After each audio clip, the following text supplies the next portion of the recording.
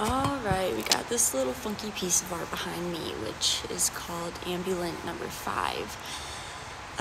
This was actually done in 2022 by an artist by the name of Marina Faust, who is an Austrian artist. This being done in 2022 makes it a contemporary piece of art, which holds true to its characteristics. Because it's, I don't know, it reminds me of that one art that's like the toilet, but it's not a toilet. It's like, I don't know, whatever. This is in Vienna, Austria. I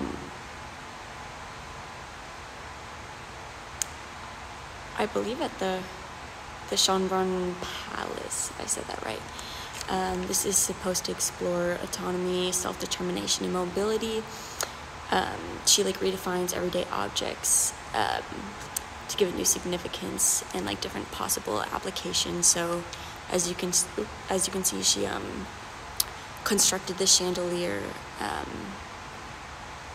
incorrectly, so the pieces are all not where they're supposed to be. It's also on the metal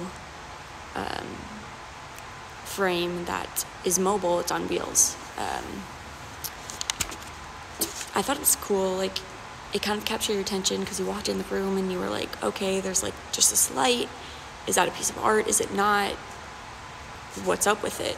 So you read it. I also thought it was very cool because they actually placed it in a room that has the Baroque ceilings and a painting that kind of relates to light triumphing over the darkness.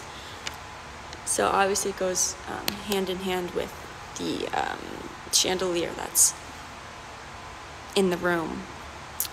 But you wouldn't know it unless I read the thing, and that's kind of what it says, which I thought was really cool.